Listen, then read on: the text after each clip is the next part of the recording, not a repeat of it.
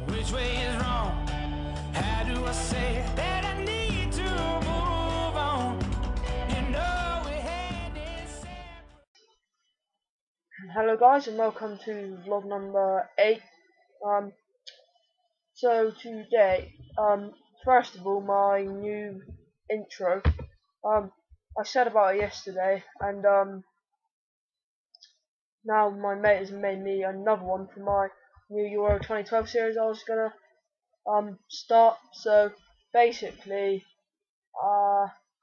on Thursday I'm gonna do like a proper video, but like a proper Euro 2012 preview each group and all that lot. But for now, I'm just going to talk about my predictions for each group and talk about a couple results that happened last night in Euro 2012 warm-up friendlies. So basically, let's just get the groups off a minute. Right, Group A, Czech Republic, Greece, Poland, and Russia. So out of this group, I think Russia will go through, because and to be honest, Poland, Greece, or Czech Republic, it could be either one of them. If I had to pick one, it would probably be Poland, just because I think they're maybe the strongest team out of them lot. And then the Group B, obviously the group of death, Denmark, Germany, Netherlands, and Portugal. I think it will be, Germany and Netherlands that go through. I just think Portugal too weak, and after that result yesterday against Turkey, wasn't a great result. And Group C, Croatia, Italy, Republic of Ireland, and Spain. Spain and Italy, I think, but it will be close. Republic of Ireland and Croatia definitely could go through. I'm not denying that, but I think it will be Spain and Italy. But Italy, I don't know. I think they might be a bit weak now. And then finally Group D, which is obviously England's group. England, France, Sweden, and Ukraine.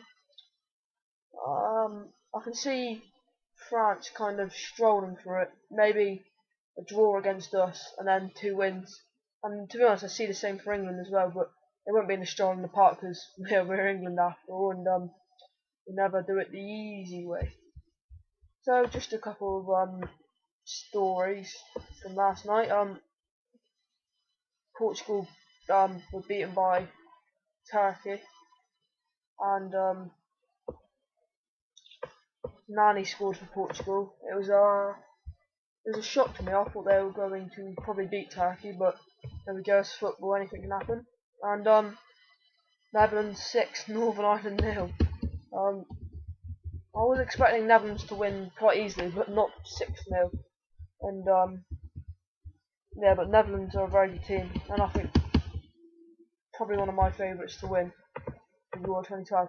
So my 3 predictions for the winners of Euro 2012 is England, because I think Roy Hodgson has got us defending really well at the moment.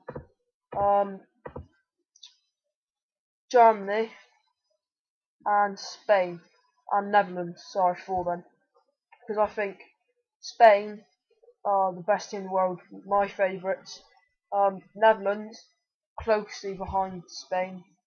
Maybe I think the rankings show Netherlands as the best team in the world, but you know, those rankings are never really fair reflection. And Germany have got a real strong team, and they're unlucky. They've been unlucky in a couple of tournaments now, so I think they could go on and win it this year, but they're not my favourite. Spain are still my favourites. But anyway, guys, you'll see my new intro at the start of the video. That'll just be for my Euro 2012 videos. My other videos will be the intro you saw on yesterday's second part. I hope you like it. Ryan Cox made it, so thanks again. I think I mentioned him yesterday in one of my videos. And thanks for watching, guys. I've been told about 4 to 6 minutes is a right length for a video, so people don't get too bored, because I think 10 minutes was too long. But I was just trying to make up for it, because the first one was quite short. But anyway, guys, thanks for watching vlog number 8, and I'll catch you guys on Thursday for my Euro 2012 preview. Cheers.